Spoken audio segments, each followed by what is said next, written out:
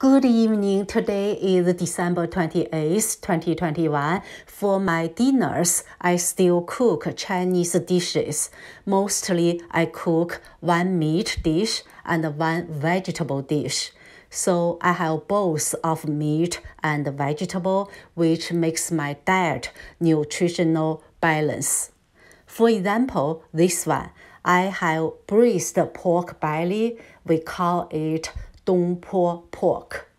The vegetable dish is stir-fried kale. For these dinner dishes, I have fried pork slices with garlic sprouts. We call it 回锅肉.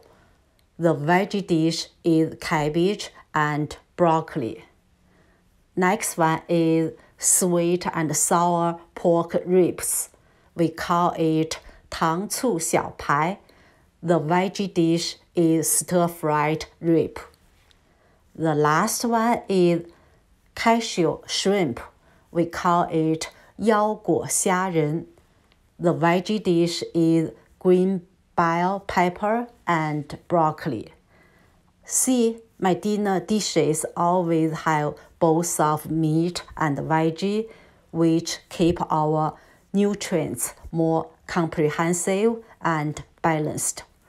Okay, that's it for today. I'll talk to you next time. Bye.